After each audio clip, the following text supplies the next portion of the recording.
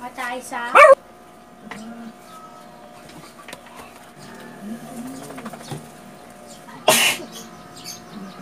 They ask you how you are, you just have to say that you're fine when you're not really fine, but you just can't get into it because they would never understand. What a wonderful world.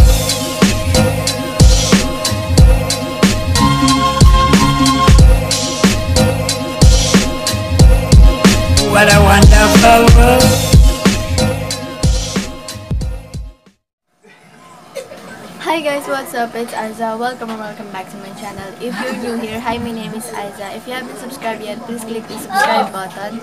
Turn on the notification bell to get notified whenever I upload some new videos. And also to like this video and comment down below what my next video should be. So for today's video is isi-share ko sa inyo paano ko nag-edit ng thumbnail using my phone. And dito ko na lang sa screen ilalagay yung kung paano ko mag-edit. So, first mag-shoutout muna tayo. So guys, shoutout po kay Tito Romy Velas and kay Kuya Mark Jason and Nova and also kay Sofia Roque. So, pupunta muna tayo sa may PICSART, which is dun tayo mag-edit. And then, merong plus sign dun sa may baba, which is i-click nyo lang. And then, click nyo yung picture na i-edit nyo for thumbnail. And then, i-crop nyo siya. Tapos, kayo na bahala din lang kayo. And then, kapag okay na, pagtapos nun is, minsan din ako nag-filter. Pero ngayon is, pwede tayo ng filter. So, yung filter is, pwede nyo i-adjust. Ayan, diba? So, ayan. And then, nilalagyan ko ng parang outline yung sarili ko. Outline may tawag doon. Basta parang lalagyan nyo yung parang yung picture nyo is my border na ganyan.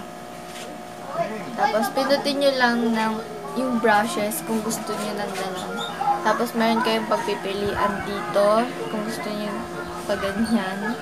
Tapos meron din parang line. Yan, ganyan. Tapos, ayan dito tayo. Tapos, i-zoom nyo na lang. Okay.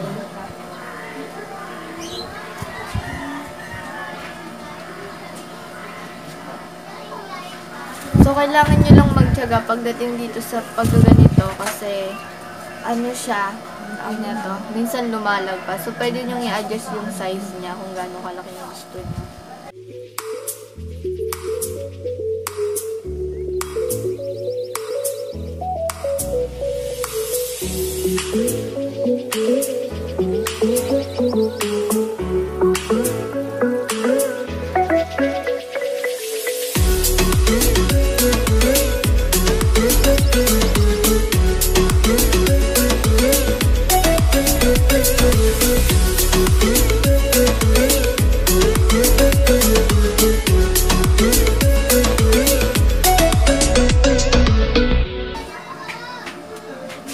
Okay, so tapos ko na siyang i-outline.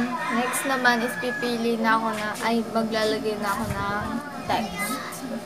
Ilagay ko is how I edit. Tapos pipili lang ako ng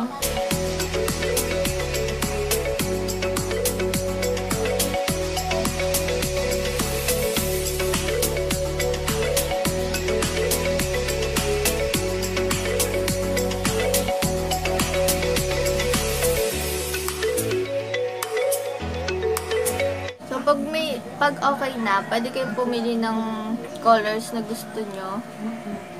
So, tignan natin yung then, yung border yung stroke, yung stroke, palitan nyo na lang ng color. Pwede din white, tapos pwede nyo i-adjust kung gaano siya kakapal.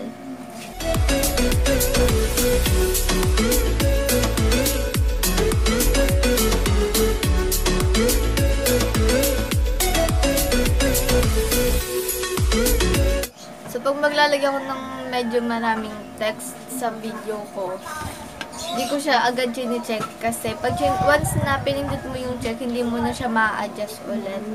So, So, back to umpisan. So, gagawin ko is pipilitin ko lang yung screen and then pipili lang ako ulit ng ibang gagawin. Kung mag-add photo, sticker, text. So, maglalagay ako ng sticker, yung wow.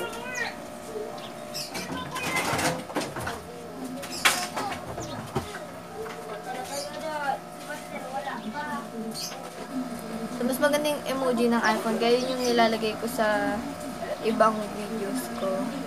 So, nilalagyan ko lang siya. Then, mag-add ako ulit ng text na may tag. And, pili na lang kayo ulit ng ibang font na gusto ninyo. So, ito lagi kong ginagamit, pero ini-screenshot ko lang.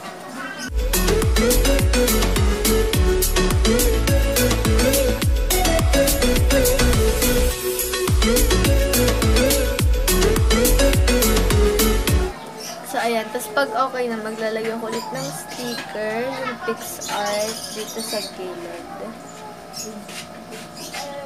Pwede nyo siyang lagyan ng, border.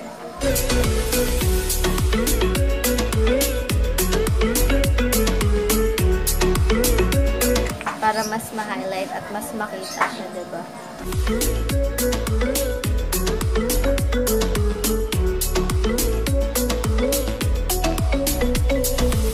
So, ayan. So, kita nyo, pag chinek nyo siya, wala lalabas na save kasi nga, yung etong text na to is parang, kumbaga, parang premium ba yung tawag doon? Ayun, may corona sa baba.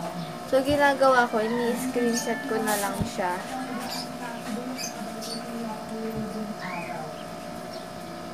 So, yan, screenshot natin.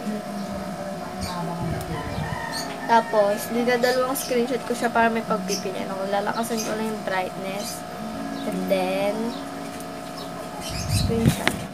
So, that's it guys for today's video. And sana nag-enjoy kayo. Ngayon, alam niyo na kung paano ko nag-edit ng thumbnail ko. Kasi dati pa ito nare-request and ngayon ko lang siya nagawa. So, ayun guys. See you guys on my next video.